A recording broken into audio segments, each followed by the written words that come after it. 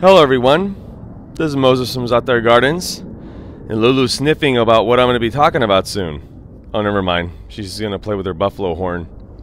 So I'm going to be talking about my moringas, once again, but something that's interesting and caught my eye. It caught my eye actually pretty early on, but I decided now is the time to talk about it because I'm just astonished at the comparison. So like I said in the past, 4 moringas were here. This one was really weak and it died off. This one died back, but the root ball didn't die. I transplanted it this direction on the side of the house. I'll be talking about that in a moment.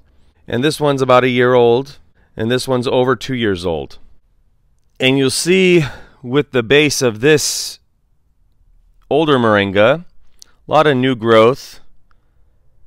Not the best color, to be honest. I don't know why it's doing this bright orange hue, but still, it's alive. That's all that matters. And when we go up, you'll see the new growth. So it's going to have about a 3.5 foot to almost 4 feet advantage of growth. Every year I've had this, it always had to grow from the bottom. Now it can grow up here. So if I have the same growth rate as last year, this should be almost a 20-foot tall tree, maybe 17 feet tall. So Lulu's showing us the way. She started smelling the first moringa, now she's taking me to the second moringa. It's pretty cool. Maybe she knows. Do you know, Lulu? So if you remember, I was saying that I transplanted the root ball of one of the moringas over here that was still alive. It was a huge root ball. I don't remember the weight. I think I did weigh it, but I don't remember. But it was in the pounds. It wasn't a small root ball. And the roots were huge. They went all the way maybe 3 feet long when I dug it in. But here it is right here, and look at the growth. Look at the size of the leaves already. So how does this moringa that I completely dug out grow like this compared to a moringa that has been in the ground longer than this one and stayed in the ground and didn't get transplanted?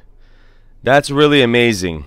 The one thing I can think of, though, is I used to raise quail long ago, actually, when I was a kid. I used to raise bob white quail, hundreds of them. And I used to raise quail here with my son.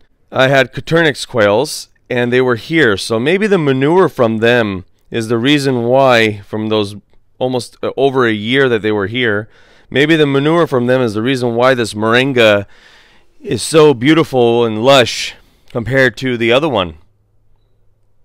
Isn't that amazing? Just something that I thought might be interesting. Something that got transplanted, but yet looks like it's doing better than something that was in the ground for almost 2.5 years. Alright, everyone. Happy gardening. Okay, like, share, subscribe, and thanks for watching, everyone.